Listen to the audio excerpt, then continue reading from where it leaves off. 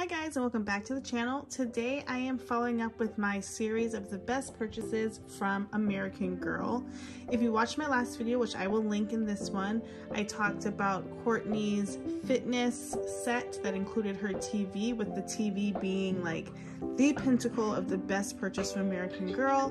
Today I'm sneaking in a group here, and it is the Girl of the Year dolls. So just a little bit of background. We started collecting in 2014, and it started with actually the year or two before my dad bought Kennedy, who started this channel, a Bitty Baby, and then we started looking for items for the Bitty Baby and discovered American Girl, or a memory was reopened for myself as I read the books when I was younger but never had a doll. And then she was too young to get a doll, and then for her, let's see, 2014, for her 6th birthday, we got her Isabel to see how she would do, and it just kind of all started from there. We get a Girl of the Year each year, obviously, and the tradition was to get it on Kennedy's birthday. She would always get the doll and accessories. Her birthday is in February, so it was pretty soon after the doll came out. Since she does not collect anymore, I just get the doll on the 1st. Usually the stuff is out on the 31st, and I order it online and ship it to the house. So I'm going to do a quick rundown of each of the dolls that we have and kind of talk about favorites and what is special about each doll.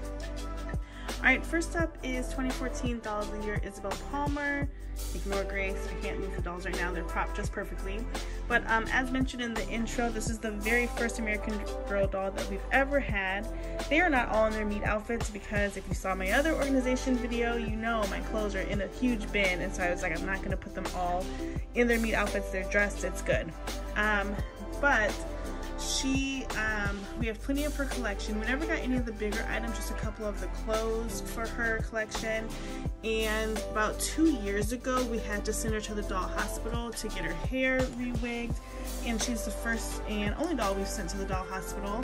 Her hair is amazing though, and so it was worth getting it redone. Next is 2015 Girl of the Year, Grace Thomas. And Grace was the one doll that I think we really started diving deep into her collection. She, let's see, we got her, well, for Kennedy's birthday, we got her the mini doll to see how she would handle it. Then we took a surprise trip to Disneyland and surprised her with a double surprise to the AG store and got this doll for her. And then this was when I started exploring on eBay and getting some of her items and for Christmas. And that were already sold out on the website, and so we really have a connection with Grace. Next up is Leah Clark. Leah's gorgeous. Oh, let me go back to Grace for a second. Grace has not gotten a new wig. She definitely needs one. Her ends are like super done. We have straightened her hair before just because she has straight hair, and that has helped, especially if you wash it first and then you straighten it. But she was in storage for a while. I just pulled her back out, and I don't feel the need to straighten it again. Alright, so Leah Clark, 2016 Girl of the Year. She's gorgeous. Her skin tone is just absolutely amazing. She's wearing Kira's outfit today because I wanted to put Kira in her neat outfit, and it just pops on her skin. But these are sort of the same color palette for her own collection. And so she's really, really great. Try to move her without moving any of the dolls. They're all like barely propped. Leah's hair is gorgeous. Leah needs a new wig. You can see down here how it's kind of like fried at the ends. And so she definitely needs a new head, but I have not sent her in. If you have sent a doll into the doll hospital, you know it's about what was it? It's like $70, but you have to pay for the shipping. So I mean, it's a good chunk, and I just haven't sent her in, although I would love to send her in, and my number 82 Hannah, because my 82's hair is really stringy. Side note. Alright, next was 2017 Gabriella McBride. We were out of the moon excited about having a Girl of the Year that had that was Black and had a story that was about poetry and dance. disappointing, as we all know, that she was not meant to be the girl of the year, and they just did it to suffice the public, and therefore her collection suffered. But we do have her loft bed, her dance bar, her dance mirror, her outfits, and she was pretty cool. I think 2017 is the time there's a lot of changes happening in American Girl. If you remember, we had perma panties in 2017. They were doing nail polish on the dolls. We had the new boxes, like just a whole bunch going on. So she did not get the year that she could have had, but still one of our favorites. We have Luciana, who was 2018 Girl of the Year. From here on out, this was kind of where Kennedy was no longer into it, and so we got her for her birthday as usual, but we didn't really do much with the collection. Luciana's collection wasn't super exciting to us. Kennedy does like science and math, but this just didn't speak to her.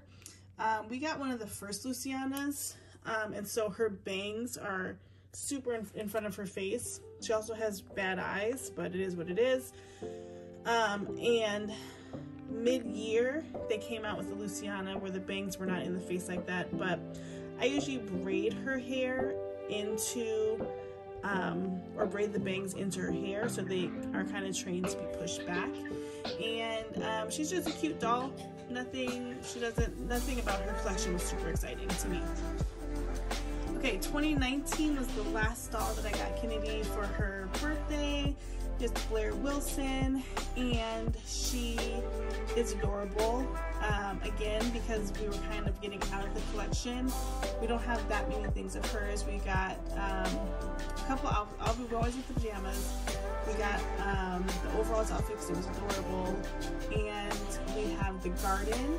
I have her kitchen, or her restaurant, but I ended up selling it on Mercari because we just had no space for it, and nobody was interested in storing it. But I recently redressed her in her meat outfit for my last video, and she is adorable. She's a really cute doll, and I love a redhead. So we have a few redheads in our collection, and I always think the red hair dolls with the lighter eyes really pop. Alright, the last two dolls in the Girl of the Year collection are Joss and Kira. Joss was the first doll that I got without getting it for Kennedy, and 2020 was weird, guys. We all know it was. I don't really have any connection with Joss except that she is a Girl of the Year. I think I bought her real late. I don't even think I have her pajamas. I think I just really got her and nothing else. So she's cute. I mean, I got her accessories. Her accessories are cute. Hey, we do it every year. It's one of those things where we get her every year, even if we're not really feeling it. But I was not into her story because I felt like it was very closely related to Leah's story. And by story, I mean, like, what was she into? Surfing in the ocean and stuff like that. And I'm looking for American Girl to do something different. I know they're trying, but not my favorite, but here she is. And then last is Kira. A little disappointed that she was another blonde, but when we look at the Girls of the Year, we haven't had a blonde since Isabel, so not that bad. She's still brand new to our collection. I did buy the Kira collection, so we have a lot more of her items, some of her pets. We have the Kira Rescue Clinic, we have outfits, her accessories, and I think she's a cute doll. Her meat outfit is gorgeous. This little shorts thing is so cute to me, and I really like her as a doll. I haven't read her story. I honestly don't read the stories, although I always have intentions to. I don't. I have a stack of books just sitting, but she is a beautiful doll. I did put her hair back into her meat style with just a regular hair tie, and she is new, so she does sit out in the house, where some of the older dolls do not sit in the house. Like Isabel doesn't sit in the house. Actually, Isabel's the only one in this group that doesn't. Blair wasn't sitting in the house.